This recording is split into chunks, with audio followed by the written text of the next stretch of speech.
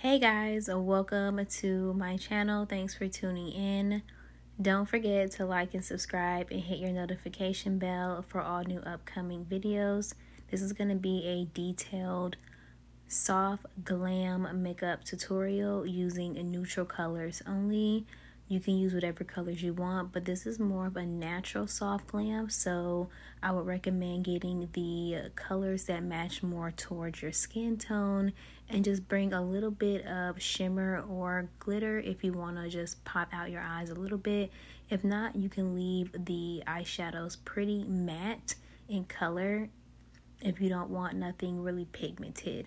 But for me, I'm going to be using, of course, I showed you a brown shimmer and then a matte brown. So I'm going to start with my eyebrows. My eyebrows take a while because I'm really a perfectionist, and then also just depending on what kind of look am I going for, if I want my eyebrows thinner or if I'm going for a thicker look. One thing I can say about my eyebrows is that since I do have that little end missing, I can kind of rotate my end any kind of way I want, whether I want a sharp curve or do I want my eyes to come out thicker. I really can play with my eyebrows a little bit more since I'm missing a little bit of the end of my eyebrow. So that's a benefit to the flaw, but I'm going to be doing a thin look today. I like more of a thin look for me just because my hair is short right now, and I feel like my eyebrows with a more slender shape looks better.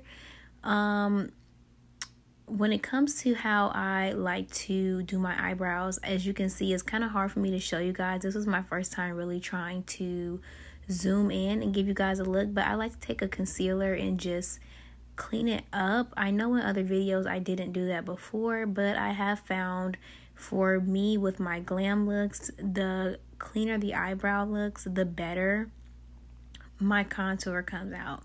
So there are some benefits. If you don't care about the cleaning of your eyebrows, you don't have to.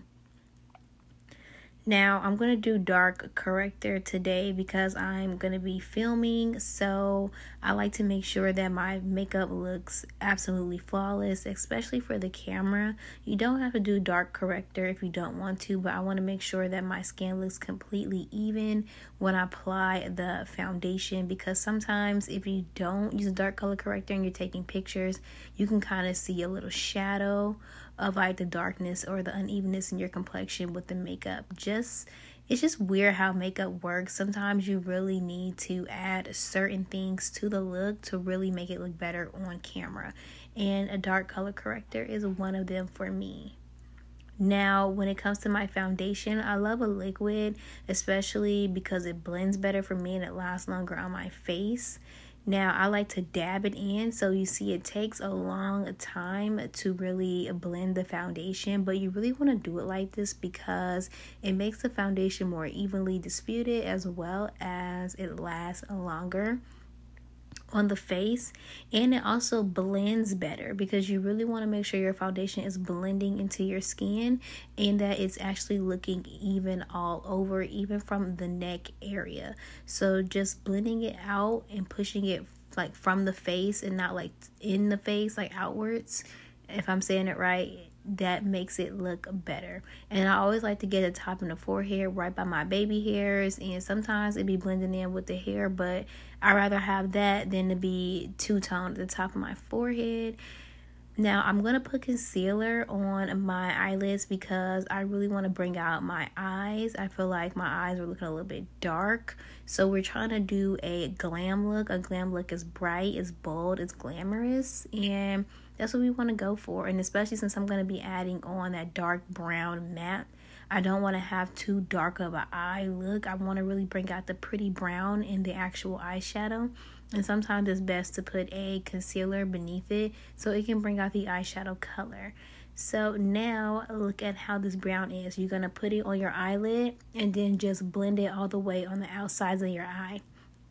And the reason why you're doing this is because you want to make the eyeshadow look very blended and more into your skin tone and your complexion. You only want a little bit of hint that there's some eyeshadow up there. You don't want it really strong because we're going for, yet again, a soft glam.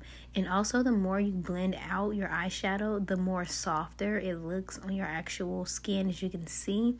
And then I went in with a little bit of shimmer on top. It was literally like a little dab. You don't have to do that.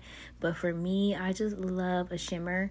Now I'm going to do a pencil eyeliner at first before I put my eyelashes on, because I found that this just makes the eyelashes blend better instead of doing a liquid first. And then I'd use Duo, but to be honest, you guys, I think I'm switching back to the hair glue. I know I get mixed reviews on using hair glue on your eyes, but for me, the hair glue, honey, lasts forever. And then I don't have to do this step right here, because with the eyelash glue, I have to put mascara so it can stay and actually hold. I feel like when I do it without the eyelashes, sometimes the glue doesn't stick. And I just really like how hair glue makes your eyelashes last longer and just blend better and just hold. Like, literally, I remember when I used to use it, I would have to take some oil to get it off. And I didn't mind it because, like I said, I like long lasting.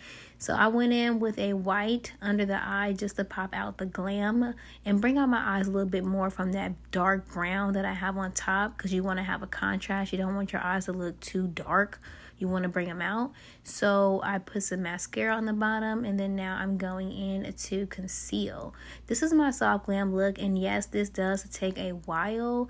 This is not more of my natural glam look or my quick looks. This is more of a really, really, really beautiful glam look, but it's also very soft, so it's not really like, how can I say it? Some glam looks be looking too much, like just too much makeup. And this, for me, I feel like is a really good look. It's very neutral. The colors are natural. And then when I contour, I don't do a lot of contour. I only pick in particular areas under my eye and then on my nose bridge, so I can have more of a bridge on my nose. But I don't really put the concealer on my lip and stuff anymore, because I find that it just makes my face look too cakey, honestly. It's just too much concealer. Some people can do all that, but for me, I can't. So I'm going to go in and set, of course. Always use a setting powder after you conceal. Now, I like to put a lot on, like low-key kind of bake it, because it lasts longer for me. And then I know some people don't like to do that, but I do. And then I go through with my blending brush and I just completely remove all the excess powder. Now let's go in and do my bronze or contour look. You can call it whatever. Some people use a bronzer, some people use a contour palette. I'm going to just be using a dark foundation and just blending around my face. I prefer it that way. And then, of course, I'm going to go in the nose and create that bridge illusion that I was talking about earlier. When I said I like to give my nose like a little bit more of a bridge. I already have high cheekbones, so my cheeks are high. So I feel like when I insinuate this bridge on my nose, it really gives me more of a slender look in the face, I could say, or more of a structured look. But you always can still see the baby face through. But anywho, I'm going to go ahead and apply this beautiful blush. I'm loving it. And then I like to always go through and reblend my face out. I'm telling you guys, reblend. You always want to make sure everything is blended. And now I'm going in with a translucent powder. And I'm putting it in those spaces where I sweat, or like that smile line, or like that forehead frown. Yes, honey, this is the finished result. And of course, you know I sprayed my finishing spray. I didn't show that. This is my lip combo. I love it. It's a really, really classic. It still brings you that pop of lip, but also that gloss. Let me know what you guys think. And don't forget to like, subscribe, and hit your notification bell for all new upcoming videos. Goodbye.